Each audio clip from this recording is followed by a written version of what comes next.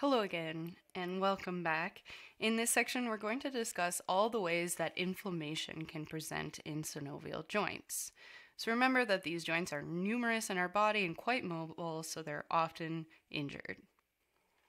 So after this video, I'd like you to be able to differentiate the three main types of arthritis and describe joint changes with the inflammation of a bursa, or bursae, which is the plural of bursa. So as this section kind of focuses on what could go wrong with synovial joints, I want to use a case study to walk us through this information. So I want to lay a disclaimer out there right from the beginning that I am not a physician, so I'll always approach these types of case studies and clinical connections from an anatomical lens. So we'll start here with this case study. The patient here is an active 19-year-old college student with wrist pain and intermittent immobility. And that immobility is exacerbated by stress. So they explain that some days it hurts to flex or extend the wrist at all, and it's definitely affecting their quality of life. And here you can see me flexing and extending my wrist. So the patient visits a sports medicine physician who sees crowded carpals on the radiograph, which they think may contribute to some limited mobility of the joint, but they refer the patient to a rheumatologist for further testing. So here we see these carpal bones.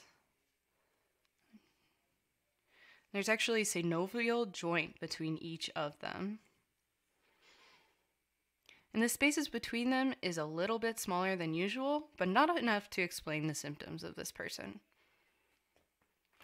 Now, a rheumatologist specializes in conditions related to the immune system. So one of these conditions is arthritis.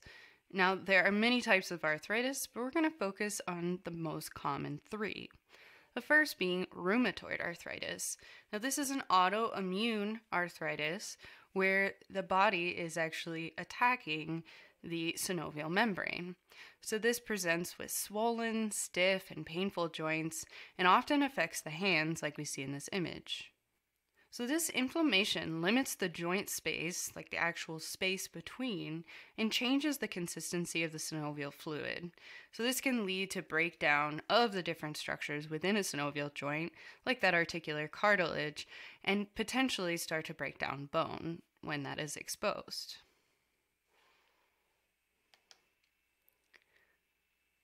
Now, the second type is osteoarthritis, and this is more common with age. So as we age, there is wear and tear on the articular cartilage, and there's also a decrease in synovial fluid production.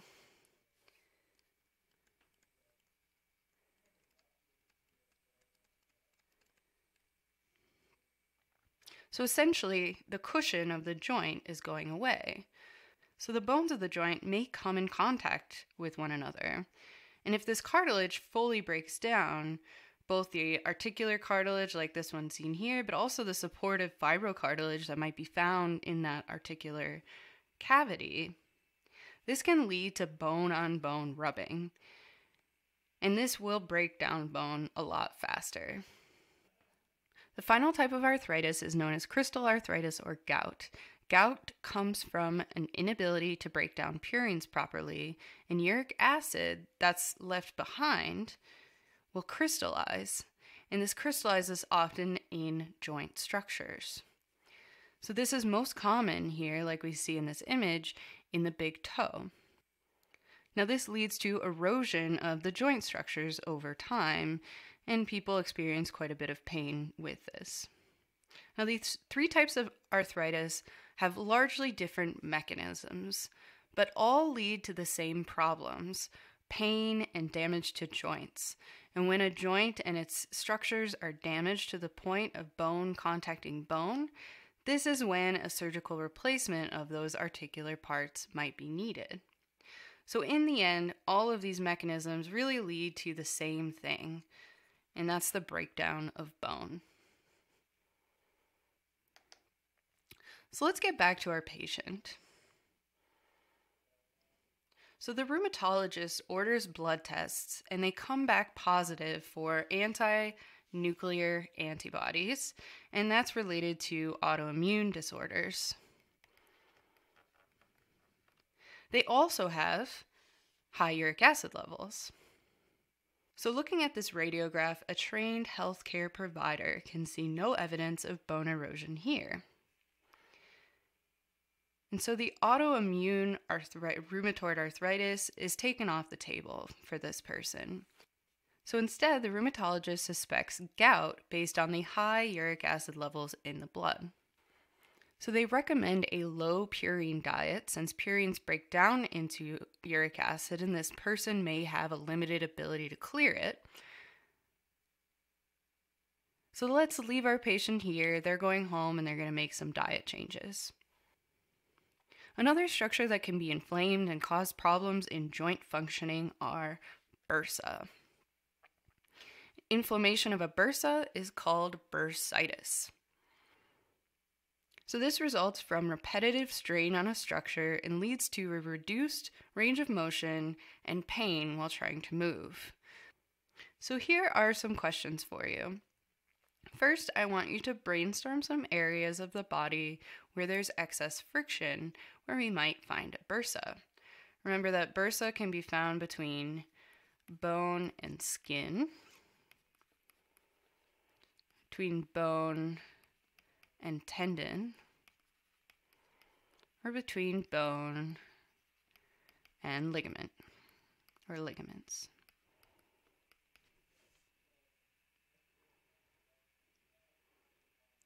Now, there are about 150 bursa in your body, so I don't expect you to think of all of them. But once you think of a few, now take those and think about what structures might be compressed or damaged if that bursa were inflamed.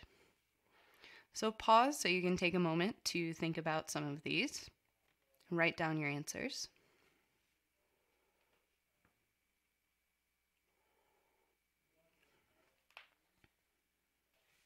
So let's start with areas where bone is close to skin.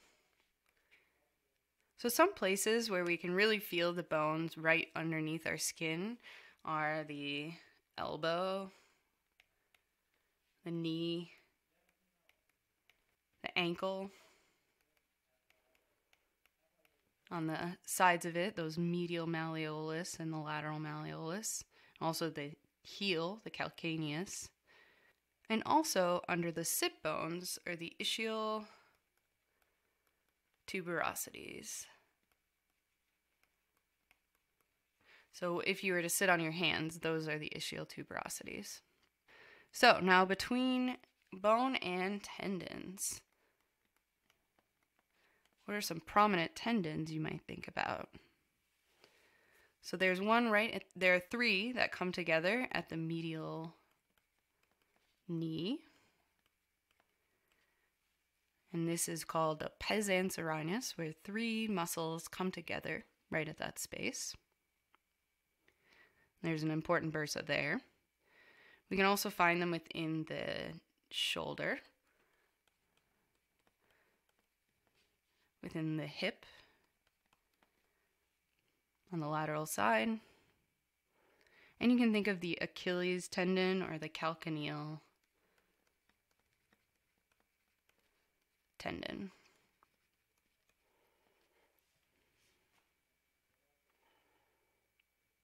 And another can be those tendon sheaths.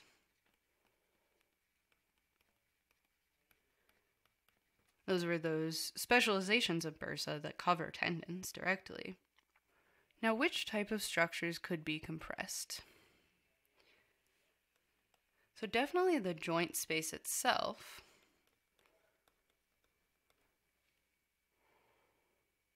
And the cartilage within that joint space.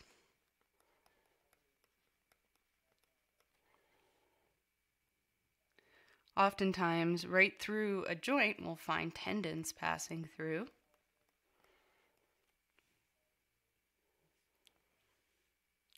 And in a case we'll talk about on the next slide, nerves can be compressed by these bursa.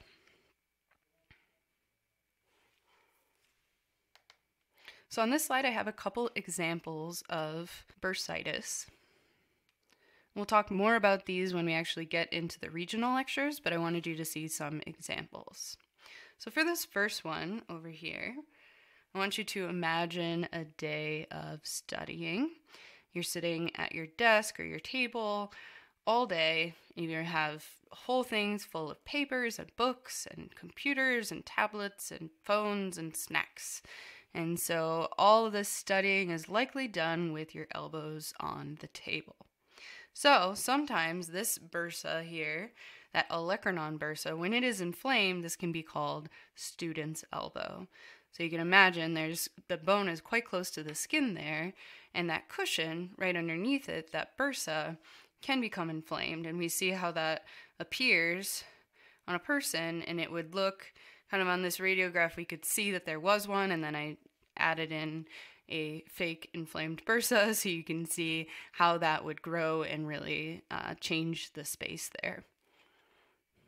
So there's a bursa in the shoulder that sits underneath the clavicle and the scapula here and above the humerus. So this space is bounded by bone. Now if we imagine we abduct the humerus or put our arm above our head, this space actually is going to get smaller. And there's a tendon running through here. So already there's a lot of pressure on that tendon in this small space. Now if you add an inflammation of the bursa, this just exacerbates that problem. So this can make raising the arm above the head very painful and could lead to injury of that tendon, which is part of the rotator cuff. So the last one here is back to where those flexors of the hand or the wrist are covered in tendon sheaths. And those pass through this space in the wrist that's bound here by bone and by a tight ligament. And they course through these tendons with the sheaths, and there's a nerve that courses through here, the median nerve. So if these tendon sheaths swell in size, the pressure on that median nerve can lead to numbness in the hand and overall pain in the movement of the wrist. So now that we have more options for our patient, let's see how they're doing with their diet.